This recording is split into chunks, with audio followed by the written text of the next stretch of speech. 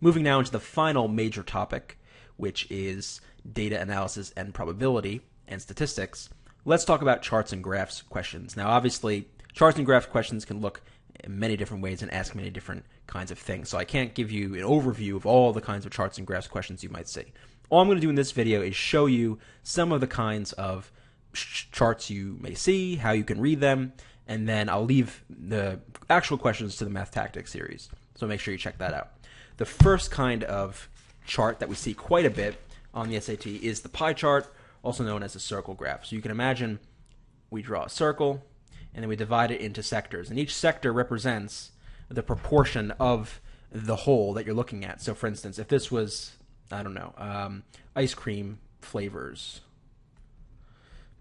so then, the number of people that like a certain ice cream flavor, we could say that 25% like that kind, and 45% like another, and then 20% like another, and then what would have to be left? This is 70, 20, and then this is not the scale, but 10% like another, right? So you can make some kind of judgment on the percentages and how many people like certain flavors based on the percentages in the graph and the proportions of each wedge.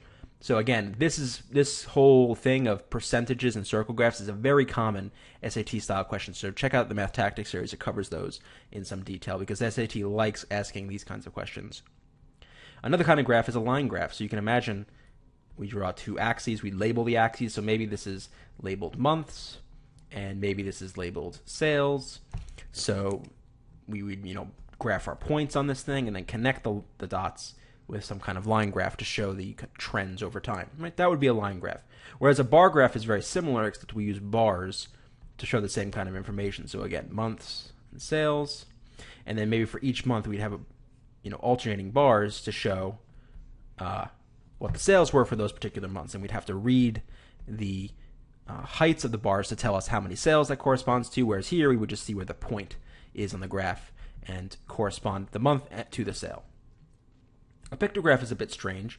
It's not very often that we see these, say, in a math class, but basically it's a visual way of representing a certain amount of information. So let's again use sales and months. So imagine over here we've got our months. So January, February, March, April. And then here we've got our sales, but we use symbols to represent sales. So let's use a square because that's going to be easier than using something else. And a square, we'll say, represents 100 sales.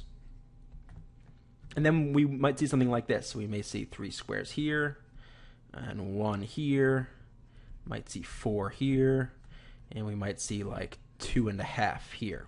So what does this mean? Well, it means that, in this month, January, we had 300 sales because we had 3 squares. Here we had 100, here we had 400, and here we had 250 because we have 2.5, right? That's the basic way of reading a pictograph.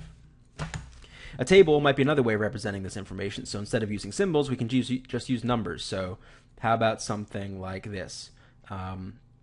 Let's label this part Bob and John, and we will divide them into months, maybe something like this, just making this data up. So January, February, March, April. And then we would say something like, John had 10, 20, 20, and then 15. And then maybe John had 5 sales, 10, 5, 30. And the key would be to determine from the problem what these numbers represented and then answer the question based off whatever it is that they're looking for. The final major kind of graph we might see is a scatter plot. So imagine we collect a bunch of data relating to quantities, so maybe sales and experience or something like that. So we would get a bunch of points, and they would be plotted. So notice we can't really use a line graph here because you'd be like connected. It's very strange. How would you connect all these things? So what you do is you try to find the best fit line. So the line that best represents this data. So what you might see on the SAT is they'll give you this kind of scatter plot, and you have to pick the linear equation, the y equals mx plus b equation that best represents this data based on things like slopes and y-intercepts and basically average values, things like that. So again, check out the SAT Math Tactics series. That has many more examples of charts and graphs questions and the particulars about how to solve them.